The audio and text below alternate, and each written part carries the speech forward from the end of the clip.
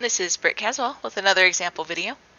In today's video, I'm covering example 4 from section 8-4 in the SavvasRealize Algebra 1 textbook. The goal of today's video is to fit a quadratic function to data. What that means is I'm doing something called quadratic regression. Alright, so for this, I'm actually going into Desmos and I'm taking the data from example 3 and trying to show you how to create the line of best fit in Desmos. Alright, so here I created the table.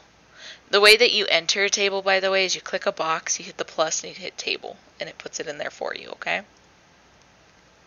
Now down here, let me show you what I typed in to generate that curve that you saw.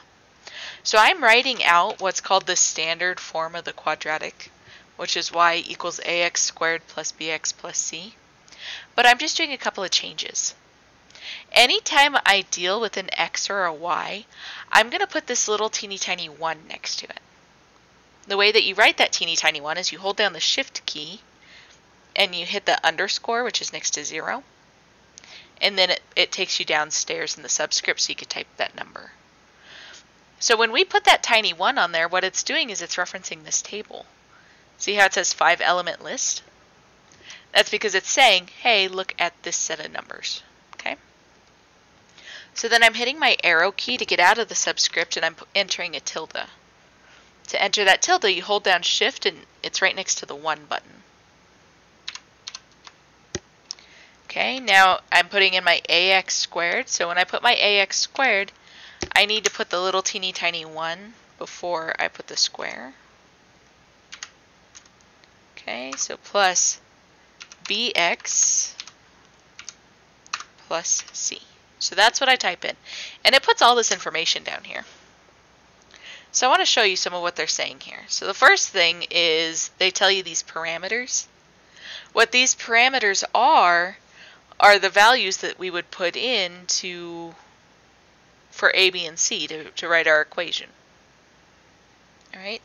Now this r squared statistic, there's a lot that you could learn about that. But understand, we want that r squared value to be as close to 1 as possible. Okay? If it was 1, that would mean that this curve went through every single point.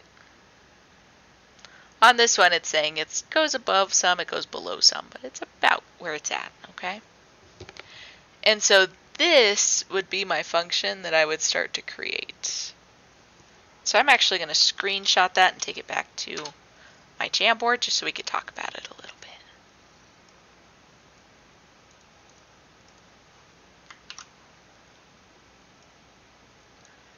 Okay, so again,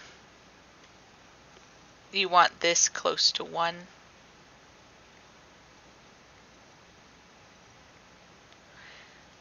That stands for like the percentage of data that you can estimate using this model. So this is a 99% effective model. And so if I were to write out the function, I'd say my a value, which is negative 8x squared plus b x plus c. So that would be my function. And so this is asking, it says, it wants us to figure out if the price increased one more time. They want us to know, it's increased 4 times now, because we did 0 through 4. They want us to figure out f of 5. So I would plug in a 5 into that function to calculate it. Now I'm lazy. You guys know I'm lazy. I do my best to be lazy. So here's what I'm doing is I'm just saying x equals 5 and figuring out where those intersect. So you could see it's $1,025.80. You can get that same thing by plugging 5 in and actually solving, okay? And so that's what the expected revenue would be. Now the thing is understand the ticket prices in this original problem would have now been $10 a piece because we just calculated this line. So our revenue should be in increments of 10, so we're off by a little bit. That's how you know that it's a, that's how you know this is an estimate. And so here it says that this function is a good model of the relationship between the number of $1 increases in the predicted value. So it says use this model to determine the predicted revenue after the 6th and 7th price increases. So they are asking us to find f of 6 and f of 7. Alright, so I could just go in, since I have this here, and find those intersections. So when I plug in 6, I get $1,033. Sorry, my cat's laying on my keyboard a little bit. There we go. And when I plug in a 7, I get $1,024. So do you see how the expected revenue is starting to decrease?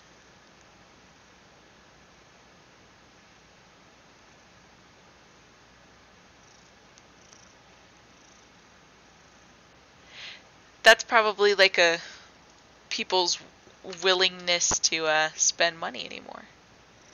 Okay, because if you make things too expensive, people won't pay for them. Unless it's an anomaly like the iPhone. Okay, so when our cost is too high, our actual revenue decreases. So there we go, guys. That is how to fit a quadratic function to data, or how to do quadratic regression, on Desmos at least. Remember, you can look at Savvas to see how to do it on a TI. Until next time.